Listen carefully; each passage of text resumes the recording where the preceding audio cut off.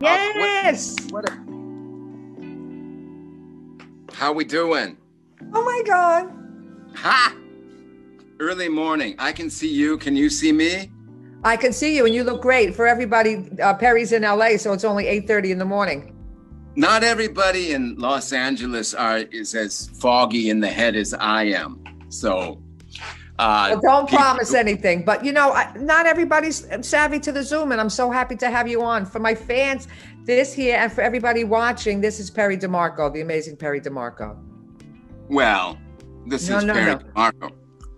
Yeah, hi everybody. Tell me all about yourselves. Isn't it great our girl Dina's working? Isn't that beautiful that in this horrible crisis, this talented individual is working? I'm very proud and happy for you. Thank you so much, Perry. I'm thrilled. But honey, this is about you, and I'm super excited. So, are you a nice Jewish boy from Minnesota? No, I'm not. I'm a closet Jew. I was baptized. I'm from Minnesota, and yes, I did know Prince. We're the same age. No, we didn't go to high school. I grew up idolizing people like Richard Pryor and Freddie Prinze Sr., if you know who he was. Of course. Okay, and I looked a lot like him. I had long hair and a mustache, and I loved stand-up comedy. And I came out to LA to do stand-up comedy, and it was surreal. Okay, I came out in 1980 at the age of 19 or 20 years old.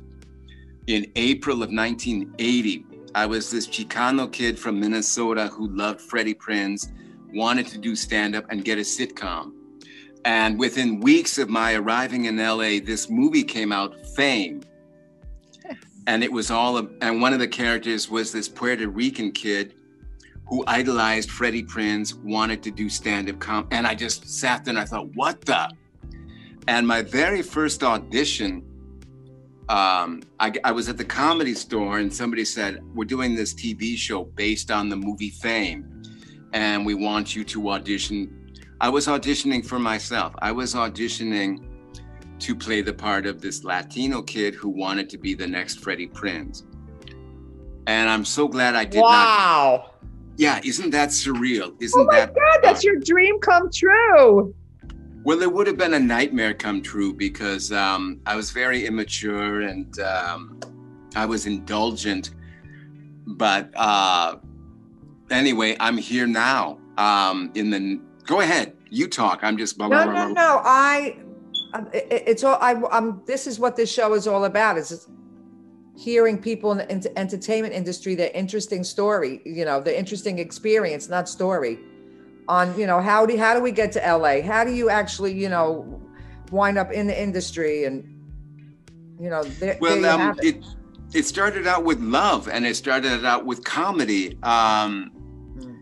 Going back to being a little boy and seeing the Beatles on Ed Sullivan, I said, I can't do that. But also on Ed Sullivan, they had Buddy Hackett. Buddy Hackett, this chunky little Jewish guy. Yeah. And I did, I'm this Mexican Catholic. I don't know about it. And Buddy Hackett had this great routine. He was talking about his whole life. He'd had this fire burning inside him that kept him going, and it kept him going. And he always had this fire burning in him. Then he went into the army, and after a couple of weeks, the fire went out, and he thought he was dying. Turned out the fire was heartburn. His mother's cooking gave him heartburn. But I cracked up because I thought this weird little guy eats spicy foods. He's weird looking. He's different than everybody else. And that turned me on to comedy. And while I'm tone deaf and I can't sing, ever since I was a little boy, I've had comedic timing. I knew how to tell a joke, and I had an incredible memory, and I would crack my poppy up. I would come home, I swear to God, I would come home from Catholic school and I'd be saying, boy, that Mother Superior is a real yutz. If she thinks I'm gonna schlep down there and do my Hail Marys, she's got her kepi up her tuchus, So even though I was from Minneapolis, I love New Yorkers, Italians, Jews, Latinos, Greeks, anybody. And I'm very envious of you right now. There's nothing like autumn in New York. I really would love to be anywhere in New York State right now. Honey, the best of times, worst of times. I'm having a blast. I mean, I gotta say, I'm so happy for you. I got lucky. I really got lucky. I'm really thrilled. I'm so thrilled. Well, Mazel tov. Mazel tov. Exactly. You know, when we worked together, I loved, and I've seen you do these characters that just like blow my mind. You know, even I got to tell you, I watched your reel. I absolutely loved it. And then I watched the trailer for Nude Nuns, and what the heck is that? Nude Nuns and Big Guns. Man, I am going to watch that whole film. It's amazing. It's great fun. And the whole, sometimes you can be, I did 2 films, and I've done more than that, but 2 films where the entire set, not the set, the entire crew, the entire, we were all on the same page, and we were all buzzing. I did, at any rate, Nude Nuns was just like that. And everybody was on the same page, and we all knew what we were doing. We were doing Robert Rodriguez, an homage to those what do they call them? Drive-in films? What are they? Oh, yeah. Grindhouse films. What is a freak show entertainment, baby? Right, exactly. But I mean, it's like an homage to Roger Corman biker flicks. And that is how I kind of see myself. A guy whom I love is Harry Dean Stanton, if you're familiar with him. No. Well, you'd recognize the face. He's been everywhere. He was in these films. He was in The Rose with Bette Midler. He was in The Godfather. He's just, and that's kind of how I see myself now. Well, it's a youth market. And I started out young, and I'm glad to say that I realize I'm no longer young. And so when I meet with people, they say, "How do you market yourself?" And I say, "Well, I'm Gina Rodriguez's father. I'm Jessica Alba's father." And there's chunky roles for men your age, though. I mean, women have a harder time, you know, at our age than men do. I mean, there's some. Yes. And you're such a phenomenal actor from the work that I've seen. I mean, were you going on auditions before this whole the COVID shit? Everything. I was making things happen, and everything like that, and even a manager had seen me and said, "Yeah, we got to talk," and then everything just kind of shut down. Yeah. And but the whole industry is like that, and so it's done. It's crazy. They actually tried to go to Big Bear to shoot some stuff, and people got sick. I'm like, yeah, because you all marched up there and brought the COVID with you. Thank you for bringing that up. No, thank you for bringing that up, because 2 of my friends, one of them, Latino actor, had booked a movie, and he'd gone so far as they'd flown him to the Dominican Republic to start shooting. Yeah. Right when COVID and they shut down. So as soon as he got to the Dominican Republic, they shipped him right back to LA. Yeah. Another one of my friends was doing theater. She's, you know, Latina, LA-based actress, and she was doing an equity show in Cincinnati, I think. I don't know. Had been going pretty successfully for like 2 or 3 weeks, and all of a sudden that got shut down. Yeah. So I think it's worse to have a gig and have it taken away from you than to have the opportunities taken away from you. The one actor in the film that I'm working on now, his character name is Max. His name is Ronald Walker, AKA. Well, he was on a production in New York, and then they were flying. They got contracted to go to Tennessee and start flying all over, and the production was shut down. This is the first thing he's working on in 6 months. This is the first production that he's agreed to do in 6 months. How very beautiful. I mean, I'm just so happy for you. Tell me about your production. What is this? No, I don't want to talk about me. I want to talk about you. Okay, so this is what no, it's a feature by this guy named Kells, and he has it's called Stash, and it's really a great little script, a feature script, not even a little script, and it's an urban Godfather, urban Taken, urban Four Brothers, and you know it's going. We got second shoot day Wednesday. But let me ask you, everybody I interview, they, particularly if you've come to LA in your time, we're on Baywatch, we're on Melrose Place. What a time for, because Melrose was like the first series. You don't. No. I'm the kiss of death. Why I get No.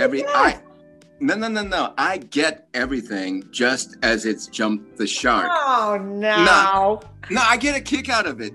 The first thing I ever did when was Hill Street Blues.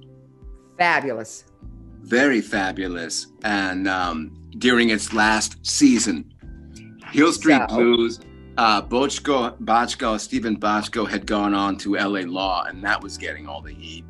And so Hill Street Blues, although full of great actors, and I loved what I did, and I worked with Veronica Hamill, and she was my lawyer. Fabulous. She was my lawyer. That was exciting. Oh, fun little tidbit. My character was, of course, a drug dealer, and my character's name was Raul Benitez. And the actress playing the bailiff was this nice older Southern woman. And it was hysterical watching this poor gal trying to say Raul Benitez. The trial for it was just wonderful. Oh, no. I got to work. Jeffrey Tambor was the judge. Wow. George Weiner, a great character actor, was the prosecuting attorney. Wow. And beautiful, tall Victoria Hamel was my attorney. And I'm bringing this up because the story is at the end, she gets called away to a more important trial, and they throw in a substitute lawyer who is unfamiliar with the case. And what Bochco did, which is why I love Bochco, is that you've got the Latino drug dealer. So he says, okay, if we've got bad Latinos, we're going to have good Latinos. And he gave me a Latina actress named Terry Hoyos to play the substitute attorney. And I bring her up because right now she's Latina grandmother #1. She's the Latina grandmother on 911 Lone Star. She's the Latino grandmother on some other show. Anyway, if you see and I thought, what about me? What about me? And it's funny because in the 80s, I would always go up against Tony Plana, whom you might remember as the father on Ugly Betty. He was Ignacio. And I would always go up for auditions, and there would always be Tony Plana, and he would always get it. And I'm watching my girl Terry Hoyos now as the Latina grandmother. And who do you suppose they cast as the Latina grandfather? Tony Plana. So to quote David Byrne, same as it ever was. Same as it ever was. Same as it ever was. I know so many amazing New York actresses that were, had a really big chance of doing it. And then Glenn Close and the other one came. Glenn Close and who's the one? My Devil Wears Prada. Then anyway. Meryl Streep and Glenn Close came out, and that was it. Right. They got every role at that time. Right. And still do. And they still do. Right. Good for you. Hollywood, they need to switch it up. They're so concerned about guaranteed funds. You know what I mean? It pisses me off. Well, now it's even worse, honey. Now I understand that young people in their 20s and early 30s, now they're cast according to how many followers they have on Instagram. I know. It's just this Hollywood big boy system, that just burns me up. And you know what? Now is the brief time for independent features to get out there and to do their stuff because they need content. And the $50 million budget movies are shut down. So if there's any light at the end of the tunnel over this horrific COVID thing, it's the fact that, if we can stay healthy and get these stories done and it'll be a nice change, because it's really bad. The system is just stuck. Well, I like what you're saying. That might be the silver lining, because these multiplex films that were designed for the multiplex, and they've got the Burger King and McDonald's tie-in with the figures, that's all kaput right now. Kaput. And the only people that are working are shooting, with their iPhones, using split screens, because it's a new way of making film, and only hungry young Spartans like you know how to make film, stitch things together and cobble together a film. Yeah. Because that big Hollywood machinery has now been disabled. And it's been disabled. And people like us who are scrambling to make a living are making a living, making a film. Yeah, exactly. There was this show that premiered last season before COVID-19 that just made my heart sing. It's a primetime network show called For Life. And 50 Cent, rapper 50 Cent, Curtis Jackson, is like the producer of it. And I was just enthralled because they had all these people of color, all these different ages. I turned on and I see this 60, 70-year-old Anglo guy, and so on and so forth. And I started watching, and the whole prison, it's about this guy wrongfully accused of a crime, and he gets his law degree while he's in prison, and now he goes out and he makes sure that doesn't happen to other people. And I'm so excited because I was watching the Emmys, and there was a commercial. It got picked up. It's coming back. So as for myself, just like you said, if you can stay healthy and stay strong, and stay hungry, you can go out and find work. Exactly. I believe. I'm just hopeful for that. It's like you said, there is work for people our age, my age. I think I'm older than you are. You got to look for it. The problem is that a lot of people our age don't realize it. They still think that they're, in their 40s, and they go out for young father or macho stud. And it's like, babe, get real.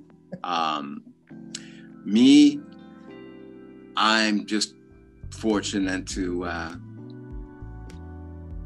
be pretty realistic. I don't know. I think I'm like, there's some choppy roles for people. There's some good roles out there for, everybody wants to be the young stud star, but guess what? It takes a village. I mean, the Max, who is not the lead, Jay, who is phenomenal. It has a juicy role. I mean, amazing role. Like, as I said, I think there's, once they get off that carbon copy of what's successful, if we would just all get off that carbon copy of what's successful and go out there and find new avenues to show, to be creative. It's a lot, there's a lot of people our age, in front of the camera, behind the camera. It's an exciting time. Most definitely. Writing is great fun. Anything you can write something, like you, an assistant director, that is just so beautiful. I wouldn't know how to go about doing that, but I'm like working on screenplays, and not just for myself, but for other people as well. Oh yeah, I'm sure you are. What are you working on? Are you working on anything now? Because now's the time to write. I'm trying to find inspiration, and I'm trying to, I want to do an homage to that Greed is Good 80s. My favorite project is, like this, we call it a coconut. That would be like a Latino sellout.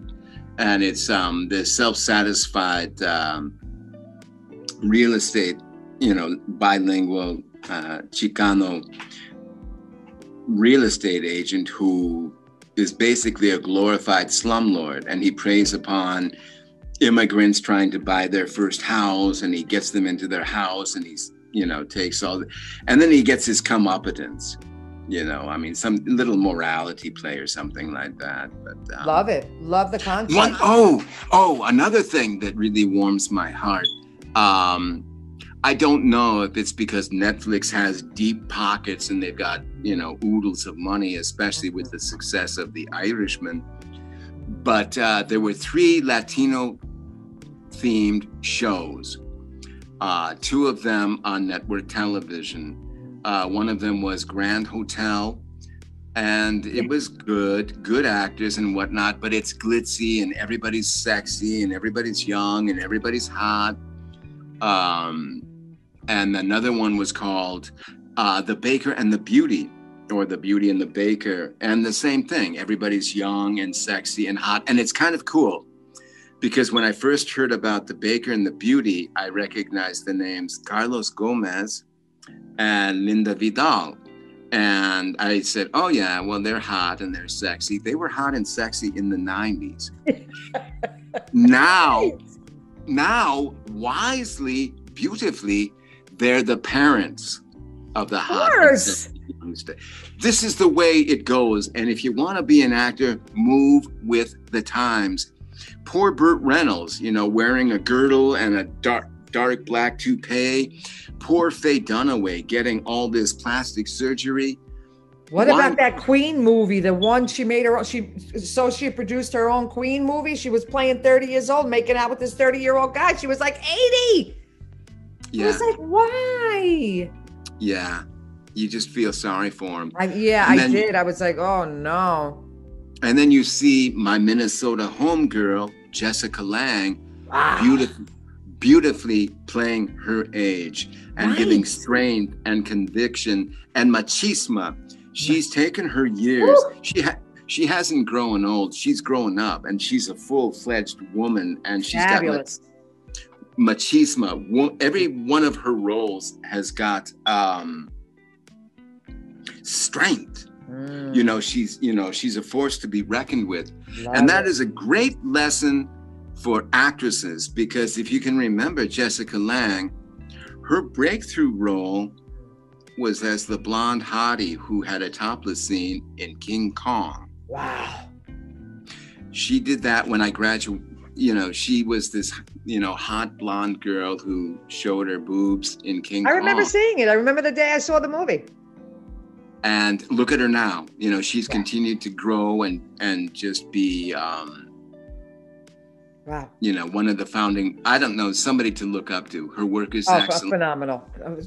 She's just, as a matter, no lie, we were just talking about her the other day. It's just like, it blows my mind. When we free ourselves up to not worry about what other people think and get real. Wow. It's a lot of fun. It's a lot of fun. It's a lot of fun. Yeah. And, I don't know. Talk about yourself or questions. No, Perry. I don't want to talk about me. Excuse me. Right off in the mouth here. I was talking about those 3 Latino shows: The Beauty and the Baker, Grand Hotel, and on Netflix, Gente Fight. Now, the Latino shows on network television, again, corporate America saying we got to get people to tune in. We got to get paid for this. We're going to have sexy young people. Both those shows got canceled. Netflix, Gente Fight, which has gritty, hardworking Mexican people like me, got picked up. That is so fantastic. Yes. Yes. Yes. Let's hear it for ugly little people. Oh, yeah. You're gorgeous. You're gorgeous. They broke the status quo. People were like, we don't want to see that same old stuff with sparkling young people. We want to see some gritty, real stuff. I love it. I know. And I'm just, and again, it might be because Netflix doesn't, I don't know. I'm just thrilled. That's yeah. I mean, good. Their eyes are open. Their eyes are open. I'm so happy to hear that. Yeah. I am too. That you've given us so much to think about and to chew on, you know what I mean? And to really to really listen to. That I think I'm going to say thank you so much for coming on, Perry. Oh, it's my pleasure. Yes. Good luck with everything, honey. Please keep in touch. Let me know. You just do you because it's working. You too. Thank you. All right. Bye, my darling. Bye-bye.